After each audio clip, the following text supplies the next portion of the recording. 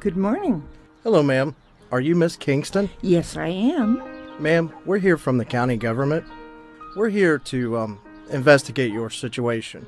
May we come in? Oh, yes. Thank you for coming. Please come in.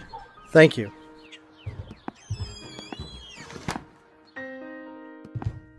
Please sit here at my table. I've sold my living room furniture trying to make ends meet, you see. And I'm sorry, I can't offer you tea. That's okay. I haven't got any gas service for several days now, so there's nothing to heat the water. Do you have any groceries? Any money at all? No money. And I don't have any food, just a few crackers. Ma'am, we want to know what's wrong. Why are you so poverty-stricken that the county needs to help? Do you have any assets? Do you own this home? No, just been renting it. But I'm behind in my rent now, too. Oh, I'm sorry I've caused so much trouble. I just need a little help. I'm sure the Lord will provide all my needs. How old are you? Do you have any relatives? I'm 80 years old, and well, my husband died many years ago. But I have a boy, and he's a precious boy.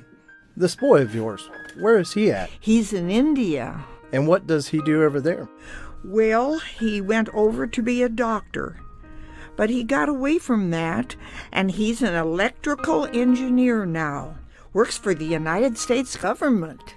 Well, have you told him your situation? Asked him if he could help you? Oh, my. A mother can't go begging her boy for support. I just love him so. I can't tell him I'm in need like this. He's such a good boy. I do hear from him from time to time, though. He writes me such sweet letters every month, sometimes twice a month. He doesn't send any money to help you? No money. But I'm sure he would if he could. He tells me he's prospering. But, well, he must be under some great burdens with his business. Must not be able to afford to send me money. But he does send me some of the prettiest pictures I've ever seen in my life. What kind of pictures? Oh, about this big. I enjoy them so much. Can you show us some of them? Yeah, sure. I keep them right here in my Bible. Hold on just a second. I still have every one of them. See? Aren't they pretty pictures?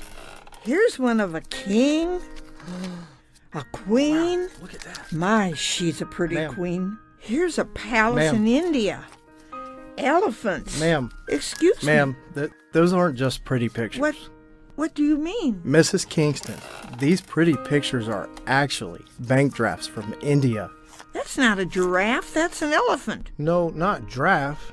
Bank drafts. Oh, bank drafts? You mean these pictures are money? Yes, ma'am. I've had money in my Bible all this time? Yes, ma'am. You are not a poor woman. Mrs. Kingston, you are rich. Oh, my. Really? Why, when God answers prayer, He doesn't do it halfway. I'm not rich. I'm richer than rich. You know, that makes me think. I want you to think about this. Some people think the Bible's just a storybook or a picture book.